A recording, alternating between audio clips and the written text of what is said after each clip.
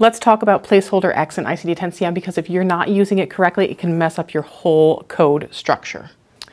Now, some ICD-10-CM codes have to be 7 characters long, but we might not have the characters yet for some of those spaces. So what do?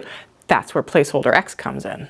Here's an example. If we have code V17.1, it tells us that we need a 7th character.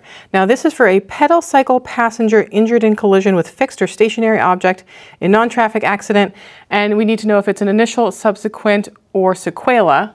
So if it's an initial, we would put that A in the 7th character spot. That's where it has to go. But what about these spaces here? We can't just leave them empty, so we fill them in with our placeholder X to make sure that we have this 7th character here in the right spot.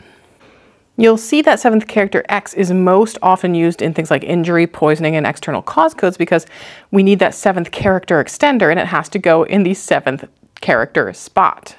If you leave it out, that's an invalid code and your claim can get denied.